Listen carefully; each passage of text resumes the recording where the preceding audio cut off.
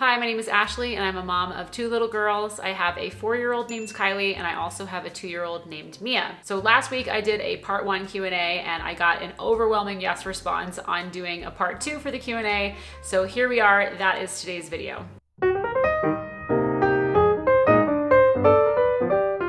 So in the part 1 Q&A, I answered about 20 questions and I would like to answer at least another 20 because I literally received hundreds of them and I tried to go through and pick out as many different kinds of questions as possible to cover a really wide range of topics. There was a ton of overlap in a lot of questions that were actually touched on in videos that I've already done. As I mentioned last week, things related to special needs and toilet learning and independent sleep and independent play and getting your friends and family on board with Montessori, like all those kinds of things I have already talked about in previous videos in a lot of detail. So I will go ahead and again pop links to all of those videos in the description box down below so that if your question in particular was not answered and it was related to one of those topics, you can go watch one of those videos and hopefully get your answer there. So the first question is from Amelia Lynette. Advice for picky eaters. Do your girls have foods that they don't like and do you work around that? So yes, my girls do have foods that they don't like. I'm not sure that I necessarily would classify them as picky eaters because they eat a good amount of the things that we serve at home,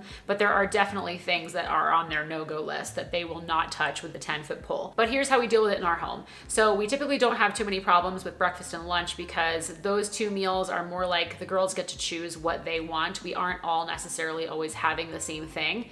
And you know, I don't normally serve vegetables and things that they don't like at breakfast usually. So it's usually not much of a problem with breakfast. Lunch, same thing. We kind of just go through our pantry and our fridge, look for leftovers, maybe kind of pull together from ingredients that we have, and it's not really that big of a deal. Dinner time is typically where we tend to have a little bit of issues sometimes with the girls expressing their opinions about what they don't want. And it's typically because that's where I always make sure I incorporate healthy options, vegetables, the whole 9 yards. And I will say this, I am not a short order cook. That has always been my rule from day one. So whatever we are cooking together as a family for dinner is what I expect the girls to eat in some form or another. Sometimes Mike and I like to eat spicy food. And so on nights like that, I will actually like pull out a little portion of the food before I add whatever it is that's spicy so that they have something that they can eat and then we eat the dish just the way it's normally planned to be eaten. But again, I'm not a short order cook, so whatever I'm cooking for the family for dinner that night is what everybody is expected to eat. But here are my views on that. It is our job as parents to provide healthy options for our children and to make sure that they are eating at appropriate times, like making sure that they have the 3 square meals or whatever your family's normal schedule is. But once I have put those things in front of them, it is up to them to decide what they're going to eat off of their plate and how much they're going to eat. So if I happen to serve something that the girls don't like, then they know already ahead of time that the expectation is there are not going to be any other snacks or any other substitute meals. Now I do try to include like at least one element of the meal that I know that they're going to eat. This way, if they choose not to eat the questionable things, they're not going to bed 100% hungry. But there have definitely been some really tough moments, if we're being honest, where Kylie just flat out was like, I'm not eating anything. And that was the end of it. She went to bed hungry that night. And you know what? She didn't starve. She did wake up a little extra hungry for breakfast the next morning, but you know, she was okay at the end of the day. And you know, those moments are few and far between. I would say they don't really happen at all anymore. I'm noticing that as she's getting older, her pickiness level is not quite as bad. Like it really reached a peak between the age of like 3 and 4, I would say. And now, like I said, she's almost 4.5 and it's starting to wane a little bit.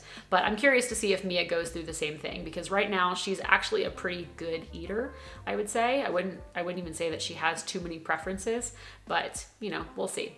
So again, bottom line is that we put the healthy options in front of them, but it's up to them to choose what and how much they're going to eat, and that's the end of the story. Next question is from Emily Thielman. It says, hi, my 2.5-year-old loves to climb out of his crib now. Any tips to prevent this? So in the Montessori approach, we advocate for using a floor bed as opposed to a crib for a whole variety of reasons. And one of them being freedom. The child, especially toddlers, they crave that independence and freedom to be able able to get in and out of their bed at will. And trying to prevent a toddler from doing that in a crib is going to be pretty difficult because they climb really well by 2.5 years old.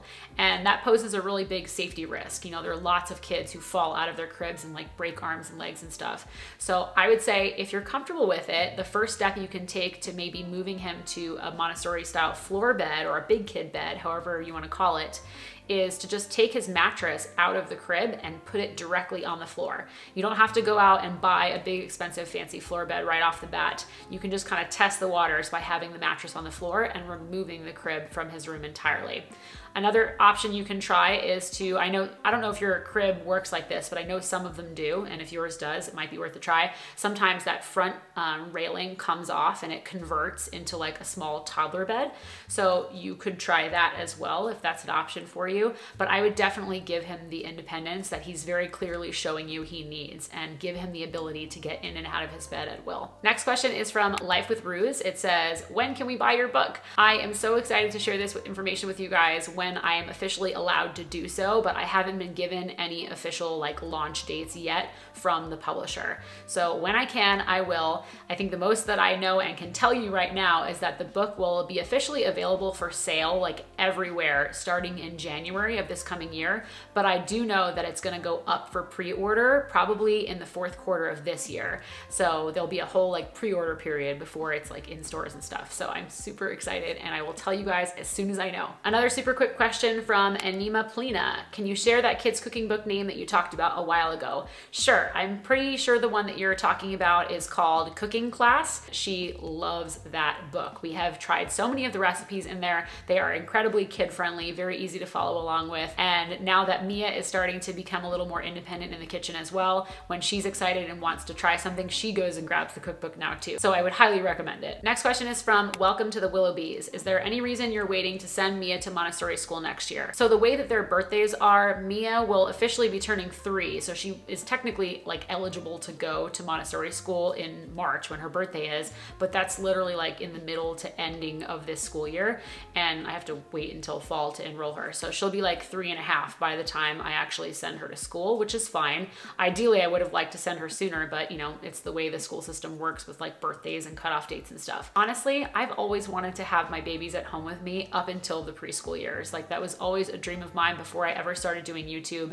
And it wasn't something that I thought I was going to be able to do until I started doing this, and it gave me the opportunity to be able to stay home with them. So I'm choosing to keep Mia home until she is able to go to preschool next year. Another question about Montessori schools from Ecolip Martinez. Are all Montessori preschools alike, or do you have to be careful in choosing one? I have actually done an entire video on this, and I'll be sure to put that in the little list of videos in the description box down below for you if you want to watch it. But the short answer to this question is no, they are not all created equal. So the thing is, Montessori, that name, it's not officially like trademarked or anything. So any school can use the word Montessori in their title, or they can tell you that they implement a Montessori curriculum, and it can actually not be authentic Montessori at all, which is really sad in a way, because it really makes it difficult for us as parents to kind of, you know, sift through the pile of options and figure out what is good and what is not so good. But in that video, I give you all of the things to look for to kind of figure out whether or not the school that you're potentially considering is more closely aligned with traditional Montessori principles, or if it's something that maybe isn't quite so much and is just using the Montessori name. So I would definitely recommend checking out that video when you have a chance, because like I said, I go into a lot of detail on that. Next one is from Kels Nicole. How do you incorporate Santa at Christmas time with a Montessori approach? I think I actually addressed this question in a previous Q&A that I did like last year, but I just wanted to briefly touch on it here because it's a pretty simple answer, at least for the way we do it in our family. And I think this is the way a lot of Montessori families do it who choose to incorporate Santa, because some families don't, and that's okay too. But if you still want to incorporate Santa from a Montessori perspective, this is what our family does. And I think it works really well. It's a nice happy medium, because I grew up with Santa and I wanted it to be part of our holidays. It always has been, but I wanted to also be respectful of my children and not lie to them. So what we've chosen chosen to do is actually explain to Kylie and Mia this year, because last year she was really too small to even understand the concept of Santa, I think. We explained up front that Santa is not real. He's a pretend fictitious character that people have made up and that they like to pretend does things like coming down the chimneys and bringing presents and riding in a sleigh with reindeer. Like, we actually talk about it as this story that people kind of go along with for the holidays. And I think last year I actually watched a video on YouTube with Kylie about where Santa Claus actually came from, and honestly I can't even remember the details anymore, so we'll probably watch it again this year because I think she would find it really interesting. But then after that conversation is had, we took a step back and said, okay, so that's the way it is, and you're gonna hear other people talking about Santa. Do you think we should play Santa in our family? Do we want to pretend that Santa is doing all of these things and kind of go along with it? And I left the decision up to the girls, honestly. Well, just Kylie last year. I left it up to her. And she said yes, she was really excited about the idea of pretending about Santa and stuff, but she can also articulate to you that it's not real. So I think that's a good happy medium. So like, we still do Santa. She's not missing out on anything that maybe some of her peers are going to be talking about when she's at school, but she knows the truth, and ultimately we haven't lied to her about it. Next question is from Juliet Henry. How do you incorporate Montessori into days where you have lots of errands? My first inclination upon reading this question is, well, Montessori is our lifestyle. It's everything that we do from the moment the girls wake up until the moment that they go to bed. So for example, the girls sleep in a floor bed. They have their clothing down at their level in their rooms. They can dress themselves in the mornings and get ready for school or get ready for the day. They can brush their own teeth and kind of brush their own hair, you know, or they like to accessorize with little bows. They can do that all by themselves. When we go downstairs for breakfast, they know how to serve themselves breakfast. If they're having like a little small bowl of cereal or some fruit or yogurt from the fridge, like they can do all of those things themselves. They pour their own milk. They know how to clean up after themselves. When it comes time for our playtime, they have a choice as to what the activities are that they like to do. I don't like overschedule with play dates, and they don't have any like classes or lessons that they go to right now at this age. So it's, you know, very child-led in that sense. But then on days when we have errands, which we don't always, but when we do, it's not really a big deal. It's not like Montessori is this like set aside time that we have and errands get in the way of, or vice versa. I just incorporate the Montessori stuff into the errands. Like, for example, the girls love to get themselves into their own car seats. In fact, Mia will fight me if I try to get her into the car seat, like if we're in a hurry. So I try to build in a little bit of extra time into our schedule to allow them to get themselves up into the car, which takes a while because it's kind of high off the ground, and then up into their car seats. And Kylie even likes to buckle herself in. Mia has started trying to do that, but she's not very good at it yet. Or when we get to the store for the errand, if they want to sit in the cart, then I let them sit in the cart. But if they want to stop and get out and walk, I respect that. They stop and get out and walk. And then obviously it's a little bit of extra work for me to make sure that they're not wandering off, but that's okay. I try to respect them as much as possible. And so I guess what I'm getting at is that Montessori is woven into the fabric of our entire day. Everything we do has a slight Montessori perspective to it, if that makes sense. And so it doesn't really matter if we have a lot of errands or not, because it's mostly about providing opportunities for independence and allowing them to have freedom within limits, and then respecting my children more than anything. So yeah, I hope that makes sense the way that I described that just now. Next question is from TXNL Monty Mom. How do you prepare your child for a visit to the doctor, dentist, etc.? So I don't do anything super special or out of the ordinary. We do read books where the characters have dentist visits and doctor's visits. Kylie and Mia watch shows like Daniel Tiger where they have episodes where the characters go to the doctor and the dentist. So they have some familiarity from watching those and reading those kinds of books and whatnot. But beyond that, I do give them a heads up, like at least a week in advance. I'll say, oh, did you guys know that you have a doctor's visit next week? Yeah, we've got to go to your 4-year checkup or your 2-year checkup. And I always say it with a very positive tone. There's never any negativity associated with it. And I will continue to do this leading up to the actual day of the visit. You know, I'll remind them like, oh, the day after tomorrow, we're going to that dentist appointment, or tomorrow we have your doctor's appointment. And I just keep reminding them that it's coming so that they don't forget and like feel like it's been sprung on them. Now, when they were littler, they did not ask any questions about what was actually actually gonna happen at the visit.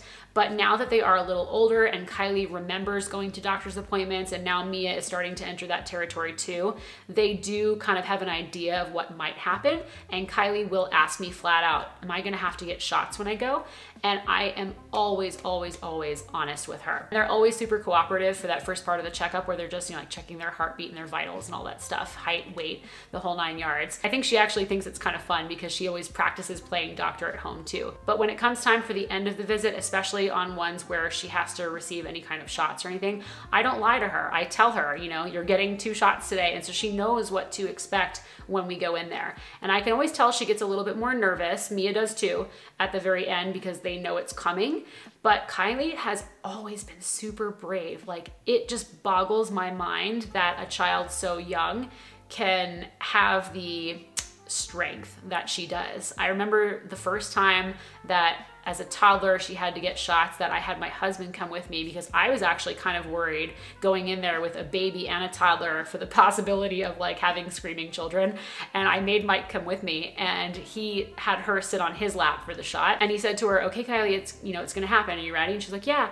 And then after they did it, Mike was like, are you okay? And she's like, it's all done, Daddy. You don't have to worry. And just like jumped off his lap. And he was like, what? And I was equally shocked. I was sitting there with Mia. She was a tiny baby. And I'm like, no tears, really? And ever since that day, like, she's never cried no matter what. Like, she is fearless going into the doctor's office, completely confident in herself. And it makes me so proud. Like, my mama heart is so proud for her every single time we go through that experience. Now, Mia, on the other hand, definitely is a little bit more scared. She does cry when she gets her shots, but even then, I'm still super honest with her, and I tell her the same kinds of things that I tell Kylie. I think it's just a reflection of their difference in personalities. So yeah, that's what we do. Next question is from J Duganzik88. Anything on Montessori from birth? What worked and what you want to try next time? So I wasn't able to implement Montessori from birth with Kylie because she was already 6 months old by the time I came into it. So we kind of did a little bit of backtracking and then worked our way forward from there. But we were able to do Montessori from birth with Mia. And I will say that from that really early period, the first couple of months, some of my favorite memories are using the Montessori visual and tactile mobiles with her, and actually having what I kind of put together as like a semi-infant movement area for her, where she just had like a little mat to lay on, and then she had the mobile suspended above it and like a little shelf of toys nearby. And there was a mirror right next to the wall there as well where she could see herself. And I thought that that was a fantastic setup. Like, she was such a happy, content baby to just sit there and like engage with her mobiles visually when she was really little, and then the tactile ones with the, the ring on an elastic cord and whatnot. Like, she had so much fun hanging out in that little area, and that's something that I will definitely do again with the next one. The one thing that I did not use with Mia that I definitely want to make sure I use the next time around is a topponcino, which is like a Montessori baby pillow, basically. It's just like a little bit bigger than the size of your actual baby, and then it's like made of this thin, cotton soft material, very thin padding, and it's just something that you use to kind of cradle your baby, or they can lay down on it or use it for tummy time or whatever, but it goes with them kind of wherever they go. And so it has this familiar scent of the people who are holding them, their family members, and of their home environment. And it's kind of like a reference point, a touch point for your baby, just to give them a little bit of extra security and comfort. And it also helps with when you're like trying to transfer them to another surface while they're sleeping. You guys know, as soon as a sleeping baby hits a cold surface after being held for a while, they like instantly wake up. And supposedly, again, I haven't tried this out for myself yet, but supposedly a topponcino kind of helps with that, because they're warm and snug on their topponcino and it's still underneath them when you're moving them to another surface. I'm not recommending doing that for nighttime because that would definitely pose a SIDS risk, but at least for like nap times and stuff during the day when you're supervising them, it would be nice to be able to not risk them waking up. So I kind of want to try that. Next up is a question from Nat VNSA. Do your daughters ever ask for toys at the store? How do I approach this situation? Yeah, they do ask for toys. Not so much Mia, Kylie more so. Now that she's getting a little bit older, she's kind of learned that like these are things we can buy and take home with us. And so sometimes she'll see something that she kind of has her eye on and she'll drop subtle hints. She never just like flat out asks me. I think it's actually kind of funny. She'll just be like, ooh, this is really nice, mommy. Like try to get me to like figure out that she's subtly asking for it, which is hilarious. But I am very upfront with them when we're at the store. Like if we're not there to buy something for them, then I tell them that, you know, there's no beating around the bush. I just say, we're not here to buy that today. We're here to get XYZ. And then we just continue on with our trip. And fortunately, at least up to this point in time, the girls have never really given me much of a hard time about it. But I would like to think that it is because of the approach that we've used. Some other things that we've done that I think are helpful are first giving them a heads up ahead of time, especially if I know I'm gonna go to a store where there could be lots of toys, Target. So if that is going to happen, then I will kind of let them know ahead of time what the plan is. So for example, very recently, we went birthday present shopping for their little friend's 3rd birthday. And so we had to go into the toy aisle, and I knew they were gonna see things that they wanted. And so I gave them a respectful heads up ahead of time. I said, listen, we're gonna go to Target. We have to go pick up a toy for your friend for her birthday. I would love it if you help me to pick something out that you think she would like. You might see some things there that you want for yourself, but I need you to remember that we're not shopping for you today, we're shopping for your friend today. It's her turn. And for the most part, that actually seemed to resonate with them really well, and they were totally okay. We didn't have any issues. But something else we've also done in the past, and this can also help in any situation really, is to have this wish list either going on your phone or like in a little notebook or something like that, that you kind of keep on you when you're out in the store. And anytime they say, oh, I really want this, instead of just saying, no, we're not getting it, you know, which for some kids can set them off, what you can do instead is take out this little wish list. Like for me, it's just on my phone in my notes app. I say, oh yeah, that looks really fun and exciting. Do you think we should add that to your wish list for your birthday? Or should we add that to your Christmas wish list, depending on which holiday is coming up first? And if they say, yeah, then I'll take out my phone, or if you're using a notebook, you would take out your notebook, and I type it in right there in front of them so they can see that I'm writing it down. And usually that's more than enough to satisfy their desire for that thing in that moment, because they've seen that I've added it to the wish list and they know that it could be forthcoming for the future. It's not a promise that I'm going to buy it, it's just a wish list, okay? But I have read time and time again that giving a child their wish in fantasy, putting it on a wish list and letting them imagine themselves getting it, it triggers the same areas of the brain that releases like all those feel-good hormones, and it makes them feel almost as good as if they actually got the thing in real life. And up to this point, I can say that that strategy does work.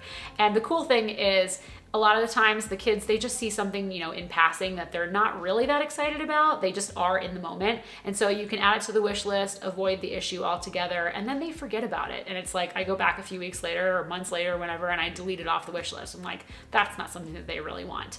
But then there are things that are on there that I'm like, oh yeah, I remember she was really excited about that, and it's a good idea for me for Christmas or for a birthday or whatever. But yeah, so that's what we do, and I think it seems to work. Next question is from Veronica J. Ramirez. What's the Montessori approach to bottle weaning without using a sippy cup? So in the Montessori approach, there is actually no use of a sippy cup at all. They go straight from the bottle or breast right to a small open cup, like a little tiny glass that's their size that they can manage on their own. And you actually do this long before they are ever weaned, like when they're starting to eat solid foods at like 6 months old. So they're already accustomed to drinking from an open cup at that point. They can drink water, they can drink breast milk, they can drink formula, whatever you want, like as practice, just a small amount of it the first couple of months until they really get the hang of it. And then from there, it's just always from the cup. You know, once they wean from the breast, then they're not breastfeeding anymore. All of their liquids come from the cup. If they're bottle feeding, then you just don't offer the bottle anymore because they're at that point good enough to use a cup 100% of the time. So there is no transition weaning, there's no sippy cup or anything. It's just from the bottle straight to the cup. Another one from Paula May. Affordable floor bed and mattress combo, please. I love the Sprout one, but too much money. So I can totally understand that, and you do not have to have anything super fancy.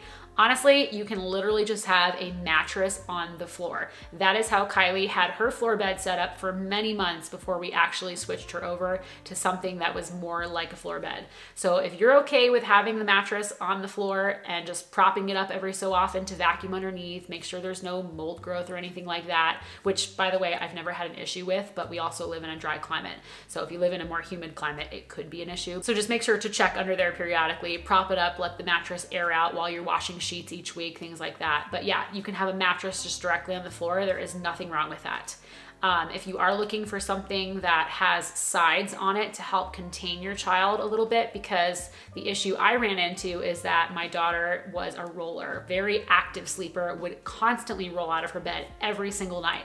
Second daughter didn't do that, but my first one did. And so we had to come up with some kind of a solution to help keep her in the bed, because she would literally wake up every single night. She did not go back to sleep ever.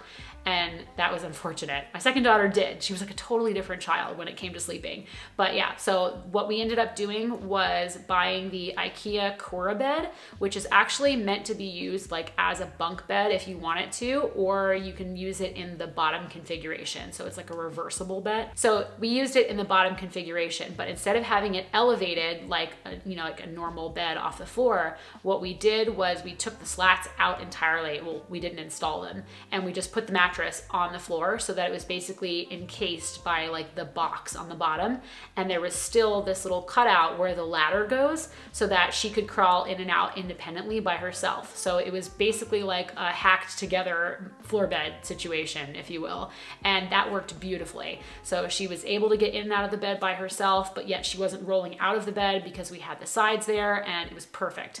And I think the IKEA Core bed right now is like $179, which is not super cheap, but it's also not super expensive either. I feel like it's a really good compromise if you're looking to just be able to go out and like buy something to use as a setup. And if you happen to be crafty with wood, or you know someone who is, I have also seen a lot of really beautiful homemade like little floor beds just to go around the mattress and help to elevate it off the floor just a little bit, like just a couple inches. I've seen a lot of really gorgeous homemade ones. So that's something that you could also pursue that would probably be a lot cheaper than anything that you could purchase. Next up is a question from Dr. Molly Hasseman. If we are homeschooling, can we invest on Montessori materials? Yes, if you are a homeschooler and you want to do it the Montessori way and you have a budget for buying some of the authentic Montessori materials, I would absolutely say yes, go ahead and do that. You don't need every single material. Like that would break your bank and probably be a really big waste of money too, because your child is not going to be using one specific material for a super long time. Like there might be a couple, like the movable alphabet,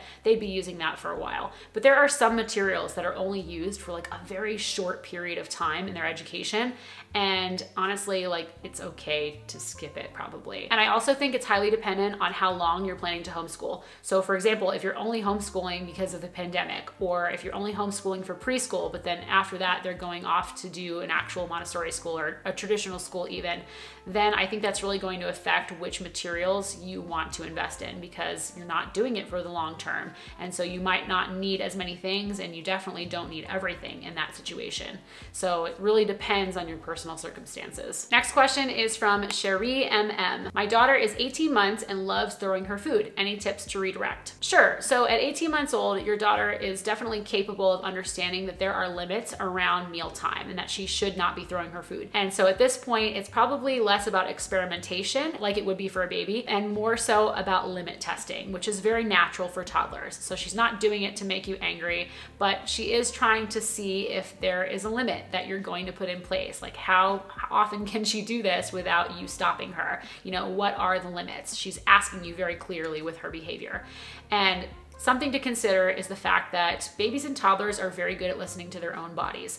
They are usually done with their meals a lot sooner than we think they are. You know, like as adults, we like to sit and eat and savor our food and enjoy conversation. Like babies and toddlers don't do that. They sit when they're hungry, they eat, and then they're done. And sometimes that only takes, like, depending on how old they are, like a couple of minutes, like 5-10 minutes at most.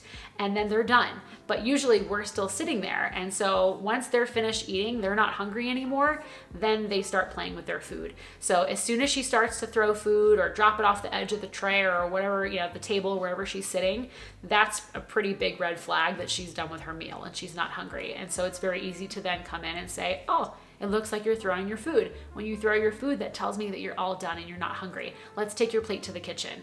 And that's it. You clean up her plate. Here, let me help you down from the chair. Let's go get cleaned up. And you end the meal. And if she really is still hungry, then she'll stop and she'll go back to eating. But if she continues to do it, then it's just, you know, what toddlers do. And so you've got to put that limit in place consistently every single time until she understands that that is not allowed. And she will get that message as long as you're consistent with it. And I'm saying this from personal experience because I've been so consistent with it at this point that my 4-year-old will actually tell my 2-year-old the things that I used to say to her and that she hears me saying to my 2-year-old as well. Like, she doesn't play with her food very often, honestly, anymore. But, you know, the few times that she does try to test a limit just to see if that limit still exists, my 4-year-old is almost as quick as I am to be like, Mia, you're playing with your food. That means that you're not hungry anymore. Should we take your plate to the kitchen? Like, she already knows, and she will tell her. So I think it's really funny. So the consistency is key though. And you know, you've been filming for a long time when the fresh battery you started with is now almost dead. So I'm gonna change that real quick and then we will continue. Okay, next question is from a Cuban family. How is Kylie doing at school? But more important, how are you doing? I'm good, thank you for asking. Kylie is also doing really well. She loves school. Every day she comes back home and she says she can't wait to go back the next day. And so I'm taking that as a really good sign that she really is enjoying herself. Last week, I told you guys that she was giving me like the daily report every single day when she would come home, and she would detail for me like everything they did from the moment she got dropped off until when I picked her up. But for some reason this week, she has done a complete 180. Like, she no longer wants to tell me. I'll ask her like, did you have a good day? And she'll say, yeah, I had a good day. And then I'm like, what did you do? And she'll be like, I don't want to talk about it right now. Like, she's just kind of very like, you know, whatever, doesn't really feel like sharing much information, and I don't want to press her too hard. I think maybe she's feeling like that because last week she was so forthcoming with the information that I was really excited about it, and so I would ask her, you know, all kinds of little questions just to like figure out what she was talking about. And I don't know, maybe it was a little bit too much. I might have accidentally pushed her too hard. So I'm just trying to back off now and respect her space and let her tell me the things that she wants to tell me without asking her direct questions about it, to hopefully take some of that pressure off. But yeah, she is definitely enjoying herself and I'm really happy for her. Next question is from Ita Logerman Life, or Ita, maybe ITA Logerman Life, I don't know. But it just says, twins, how? And I think this is a really interesting question because I don't have any experience working with twins, but I will share with you what I have read that I know of, and it's not very much, but maybe it's something to go off of.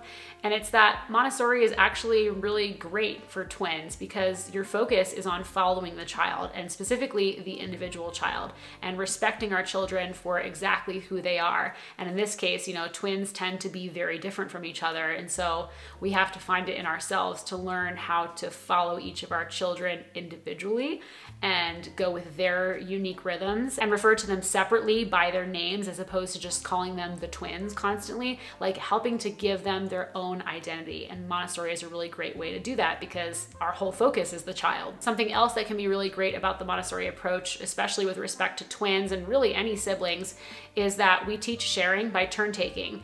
So instead of feeling this pressure to have 2 of everything so that there's not fighting or that they feel like I got one because he got one or vice versa, we don't do that. We just have 1 of everything, and they learn how to navigate those social situations by learning how to take turns, you know? So if one of the children is playing with a toy, but the other one really wants it, then we can help them learn how to handle that by saying, oh, it looks like you really want to play with that right now, but he's still playing with it and he's not done yet. It'll be available soon.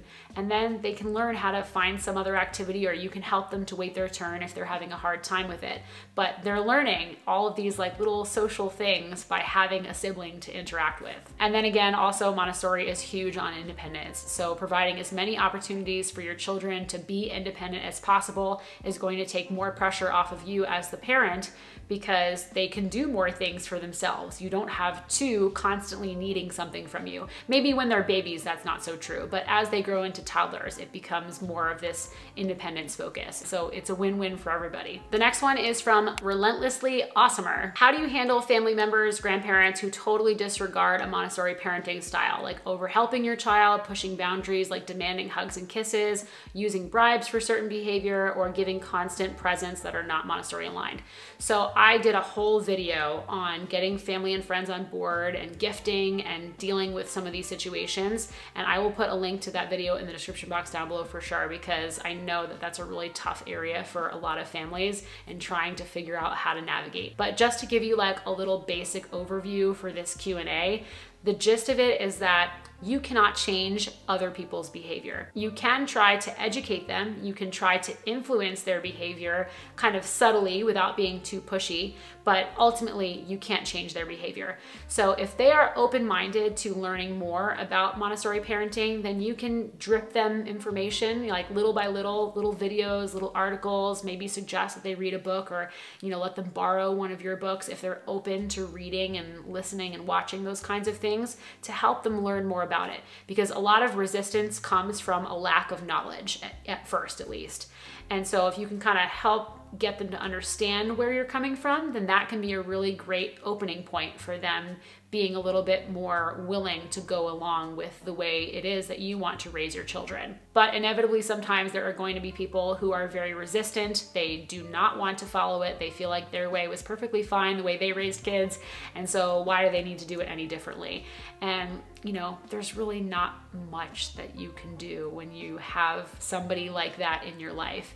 And it's unfortunate because I know that sometimes these are the people that are caring for your child when you're gone at work or wherever you are for an extended period of time. And it can be really frustrating to know that you don't really have much control over all of those hours when you're not there. I totally feel you on that.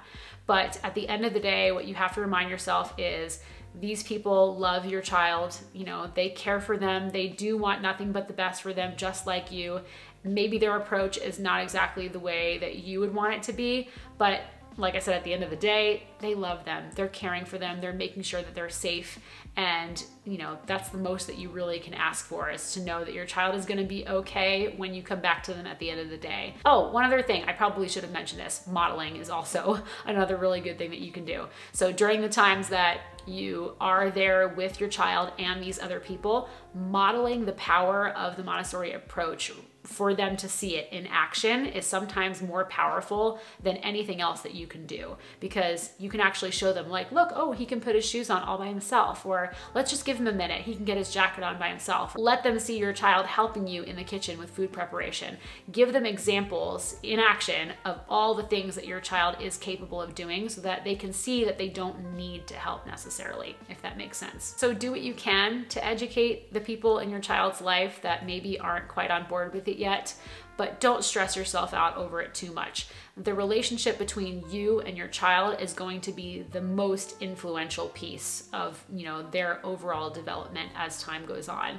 And they may have outside influences that do things different ways, but children are also very resilient, and they'll learn that grandma does it this way, and then when mommy's home, we do it another way. They pick up on things like that.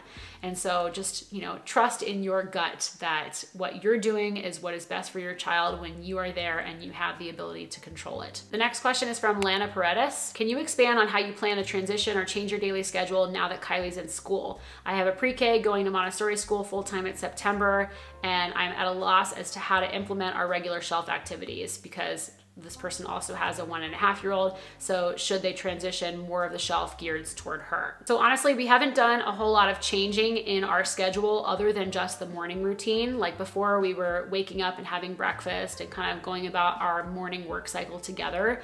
And I purposefully structured it that way because I wanted it to be similar to what Kylie was going to experience when she was at school, and also similar to what we would be doing at home once Kylie was gone at school. And so it's not really that much different. We still get up together, we still have breakfast together.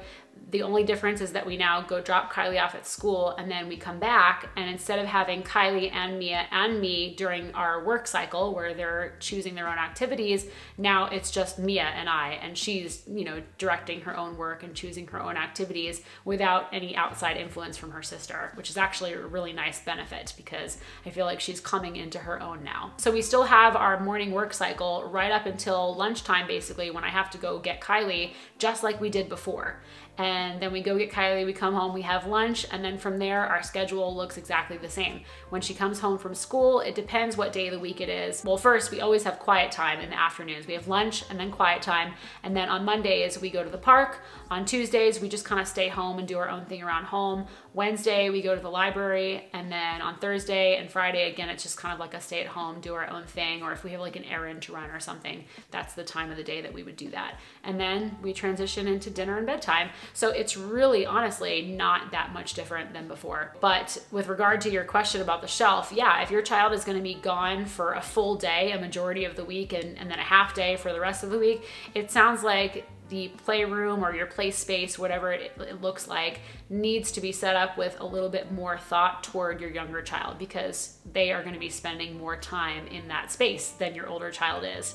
And so yeah, you could maybe set up the shelf if you have like a specific shelf for just the like the Montessori style activities, then yeah, I would definitely gear more of those toward your younger child. But then definitely still make sure to keep some things out for your older child, like open-ended materials, arts and crafts materials, blocks, magnetiles, trains, cars, dolls, you know, all those kinds of like classic childhood things. Those are the kinds of things that your preschooler may actually want to engage with more, because it's less about what they're doing at school. You know, it's more room for like just open-ended thought flow, creativity, whatever.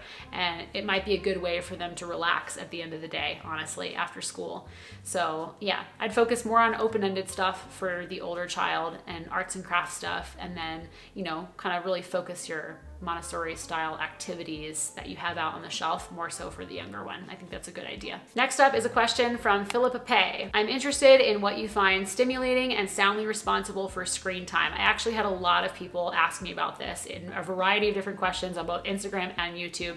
So I've talked about this in a video before, like the kinds of shows that Kylie and now Mia watch together, and I don't think it really has changed much. I will put a link to that video in the description box down below if you want to watch it, because it's got more detail on kind of like how I set up screen time for them too.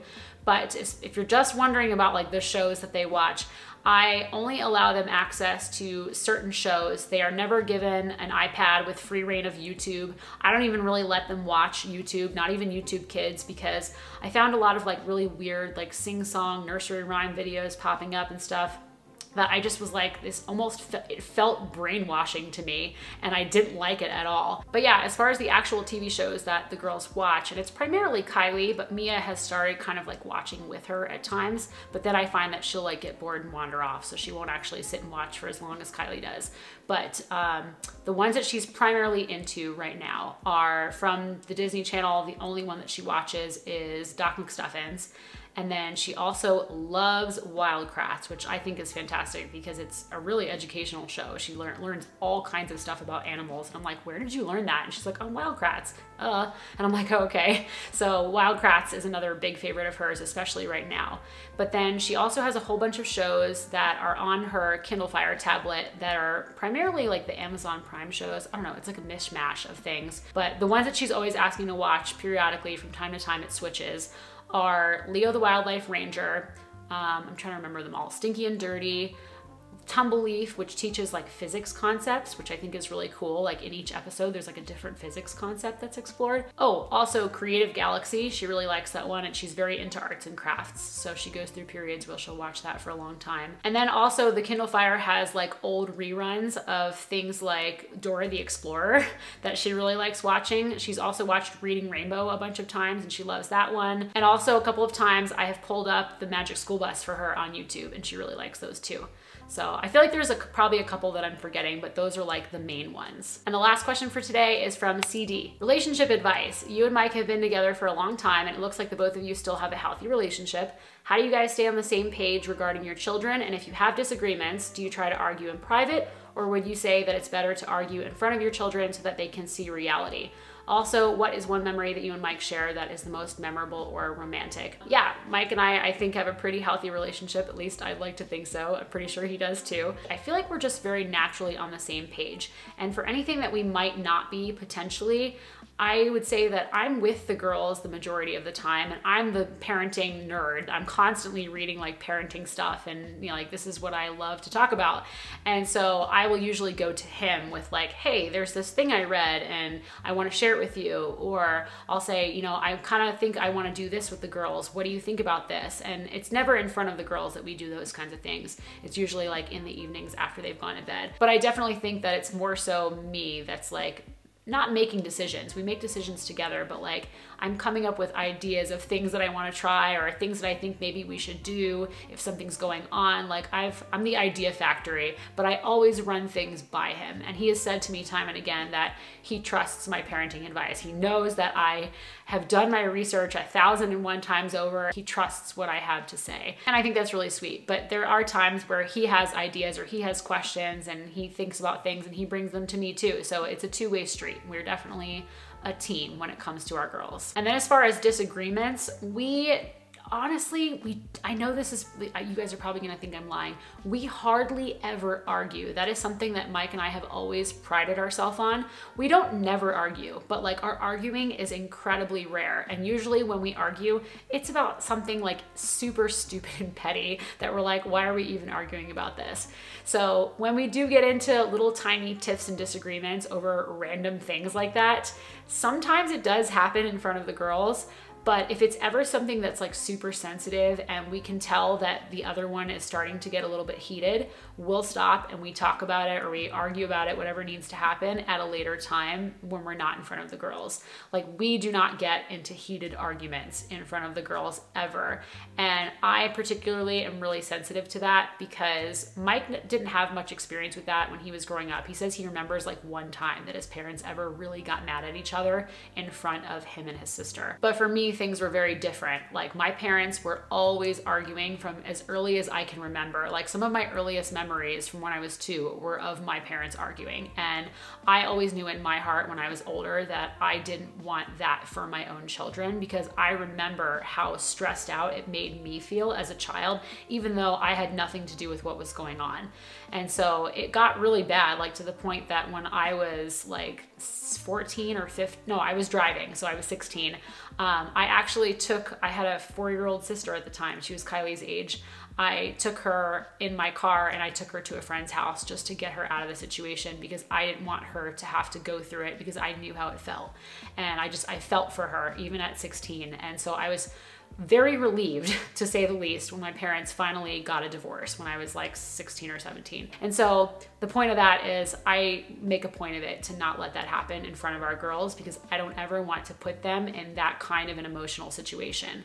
So petty disagreements, yes, so that they can see conflict resolution and they can see that we have differing opinions and how to solve that in a respectful way, but anything that could be a little more sensitive or heated, not in front of them. And then one memory that we share that is most memorable or romantic, there's a lot of them, honestly. We've been together for a really long time, but just the first one that popped into my head just now when I read that question is on our honeymoon, we went to Hawaii. We stayed on Maui for a week and we went surfing. Like we met surfing, like we love surfing, but we're not incredibly good at it. And we had never been surfing in Hawaii before. So we decided to actually go take like a formal surf lesson at one of the surf schools. And it was really fun. And I remember the instructor was like literally this 12-foot tall guy. Like I felt like a child standing next to him. I don't know how he was so big, but he was our instructor and he was super cool. And he suggested at some point in the lesson that we get on a tandem surfboard and do like a tandem surf. And I was like, that's not gonna work. There's no way that we're gonna be able to do this. And we did. We got up and we surfed the whole way back into shore, the two of us on this like giant 10-foot longboard, and it was so incredibly fun. And they had people taking pictures, so we actually have a picture of it. Actually, I'll pop a picture up right here so you guys can see. But yeah, it was incredibly fun. I always look back on that time in Hawaii very fondly. Okay, it is incredibly late. I am done answering questions for this Q&A. I sincerely hope that I got to as many kinds of questions as possible, that everybody feels like they got a little piece of something in answer to their question. Again, if you did not have yours answered, check out some of the videos down below and see if maybe one of those topics is related to your question, and then hopefully you can get some answers there. But don't worry, I'm sure I'll be doing another Q&A at some point in the future. So that is it for today. If you are interested in learning more about doing Montessori at home or positive discipline parenting, I offer a couple of e-courses that walk you through it step by step. So I'll be sure to leave a link to that in the description box down below as well. And just in case you are new to my channel, I also wanted to let you know that this video is part of a much larger series on this YouTube channel called Montessori at Home, which is aimed at providing practical tips and advice for busy parents like you and I for implementing Montessori at home with our children. So if that sounds like something that you're interested in watching more of, then you might consider subscribing to my channel. This way you don't miss a new video, because I do upload a new one just like this one every single week. Thank you so much for watching today, and I'll see you next time. Bye.